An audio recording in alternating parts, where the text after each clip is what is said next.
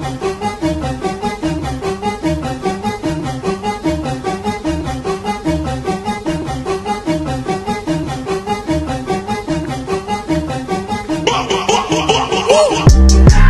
let you know about these unit rates. I'm about to drop some knowledge on your brain. My mama went up to the grocery store today, but she got them deals cause she know them rates. I asked her could she give me some Takis please. She told me now son there ain't nothing free.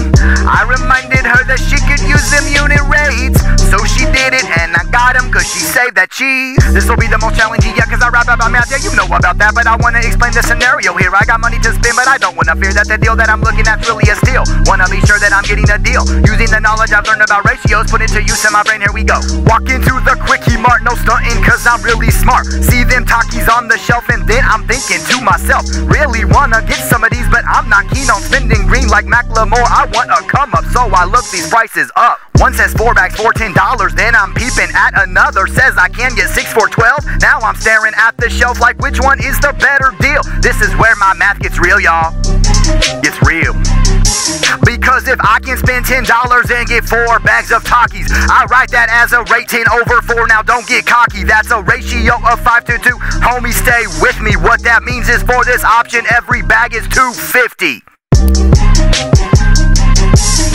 But on the other hand, if it's $12 for 6, the rate is $12 over bags of Takis 6. That's a ratio of 2 to 1. Now let me hear ya holler, cause in this option here, each bag is only $2.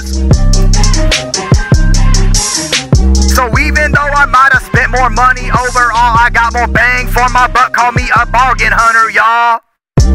I'ma let you know about these unit rates. I'm about to drop some knowledge on your brain. My mama went up to the grocery store today, but she got them deals cause she know them rates. I asked her could she give me some Takis please. She told me now son there ain't nothing free. I reminded her that she could use them unit rates, so she did it and I got them cause she saved that cheese.